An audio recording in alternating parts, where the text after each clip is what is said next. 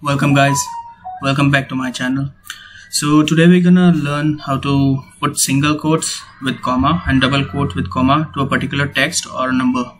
So I have a list here, some of the list here. So if I want to put a single quote, I want to put this apple in a single quote followed with comma. So basically this is widely done in Notepad++, but you can do it in Excel as well. So for single quote, there's a simple formula, char, just put char 39. So basically the char 39 stands for single quote. You need to put here the cell number. You need to put and. You need to put char 39 again. And we want the comma as well. So you need to put char 44. Char 44 stands for comma. You just need to push enter and you just need to paste it here down. So as you can see, we have put the single quotes followed with the comma for all the text and the number as well. Now if we don't want single quote, if we want a double quotes, so the same formula, but there's a same little bit of change here. You just need to put char 34.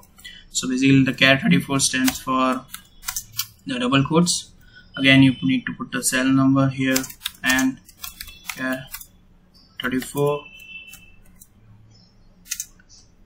and char 44 again for the comma. So you just need to put enter, just drag it down here. So if you want to have a single quote, you need to put char 39 followed the cell number in between that, and if you want a double quotes, you need to put char 34. So this is a simple way to do it. So this is widely used if you are using an SQL. In SQL, if you want to search for multiple values at the same time, so people use this one. Even you can use in your regular task as well. So this is the way it's being done.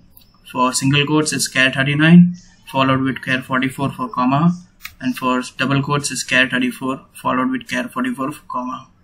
Thank you guys for watching it.